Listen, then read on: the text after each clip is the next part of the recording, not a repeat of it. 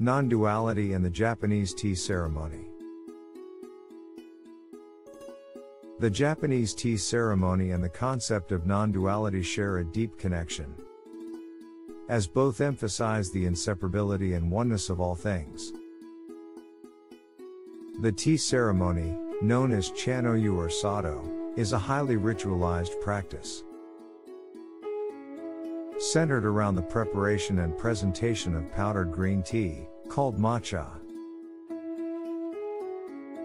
While it may appear to be a simple act, the tea ceremony embodies profound philosophical and spiritual principles, reflecting elements of non-duality.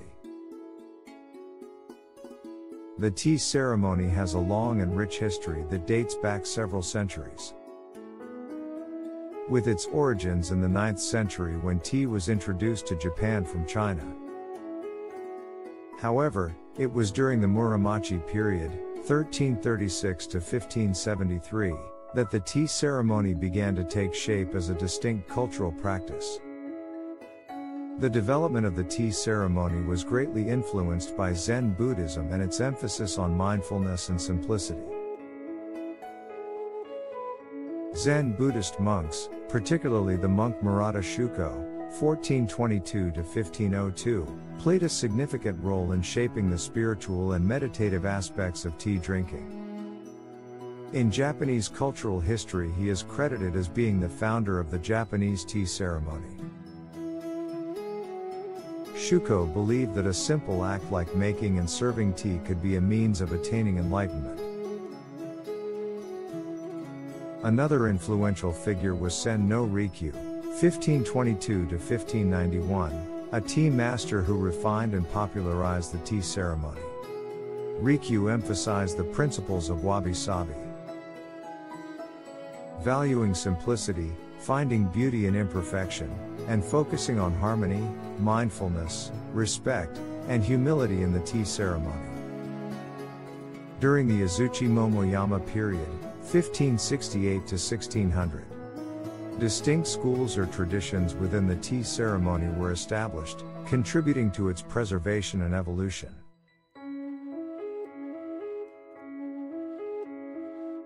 The Edo period, 1603 to 1868, saw the tea ceremony becoming more accessible to different social classes, and becoming intertwined with the samurai class and their codes of conduct. Tea houses were built, and elaborate tea rooms and gardens were designed to create a serene and harmonious environment for the tea ceremony. The design of the tea house reflects the principles of simplicity, harmony, and tranquility. The tea house, also known as sheshitsu or sukiya, features a simple and unassuming architectural style, using natural materials such as wood, bamboo, and paper. The entrance to the tea house is deliberately small and low, requiring guests to bow or stoop before entering, symbolizing humility and respect. Imperfections in the tea utensils and the tea room layout evoke the concept of wabi-sabi, appreciating the beauty of imperfection and transience. These design elements create an environment that encourages mindfulness, respect, and contemplation during the tea ceremony. Approaching the tea house is often done via a winding path known as the roji or chado niwa, which serves multiple purposes. The path acts as a transitional space, allowing participants to mentally prepare themselves for the tea ceremony and enter a state of mindfulness and presence. Symbolically, the path represents a journey or pilgrimage, encouraging guests to appreciate the tranquility and connection with nature. By mindfully navigating the path, guests let go of distractions, fostering a sense of humility and equality among all involved, and building anticipation for the tea ceremony experience. The Japanese tea ceremony can be linked to the concept of non-duality through several key aspects. Firstly, the tea ceremony cultivates mindfulness and presence, with guests fully immersing themselves in the moment and experiencing unity with their actions. Secondly, the ceremony emphasizes harmony and connection. Recognizing the interdependence of all things and fostering a sense of unity with nature.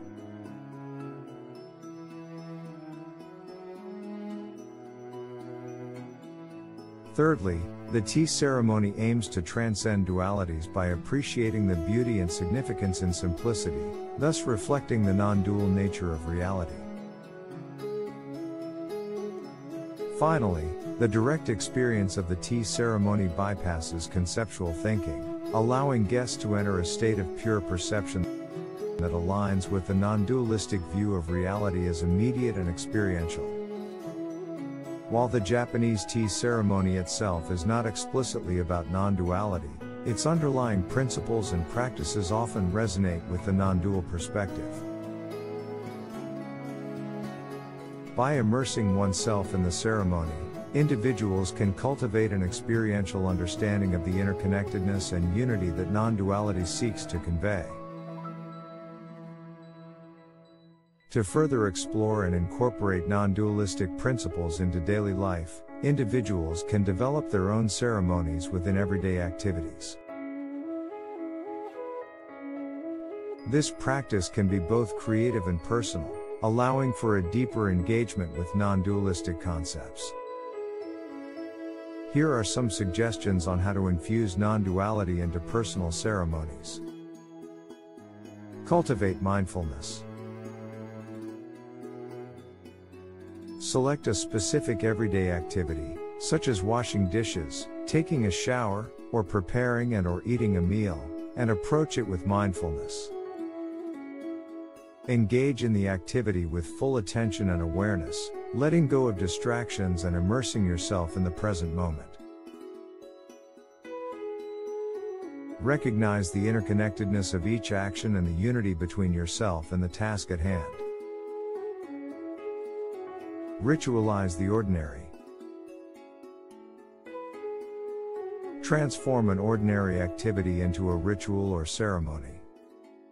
Create a morning ritual, for example, where you express gratitude for the new day. Set intentions for the day ahead, or engage in a brief meditation.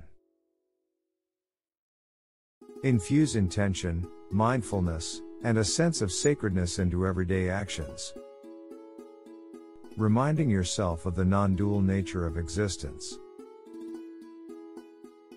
Connect with nature. Design ceremonies that celebrate and honor the natural world. Take regular nature walks, dedicate time to observe and appreciate natural elements such as plants, animals, or the changing seasons. By connecting with nature and recognizing your inherent interconnectedness with it, you can deepen your understanding of non-duality. Ritualize relationships. Relationships offer a fertile ground for exploring non-duality. Create ceremonies or rituals that celebrate your connections with loved ones, friends, or colleagues. Share a meal together, engage in meaningful conversations, or express gratitude for their presence in your life. Recognize the interdependence and communion that exist in these relationships. Gratitude ceremonies. Develop a gratitude practice where you consciously acknowledge and express thankfulness for the blessings, opportunities, and experiences in your life. Journaling, creating gratitude altars, or sharing your thankfulness with others are ways to cultivate appreciation. By focusing on gratitude, you shift your attention from separation to unity. Recognizing the interconnectedness of all that you are grateful for. Remember, the essence of creating your own ceremonies is to infuse them with intention, mindfulness, and a sense of unity. By incorporating non-dualistic principles into everyday activities, you invite a deeper understanding and experience of the connection and oneness that underlies all aspects of life.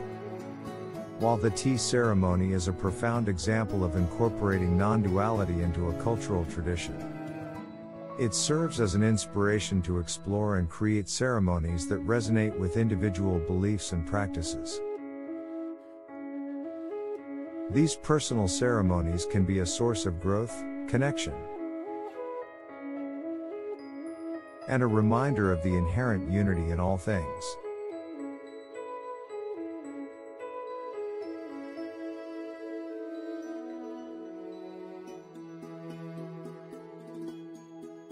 Thanks for watching.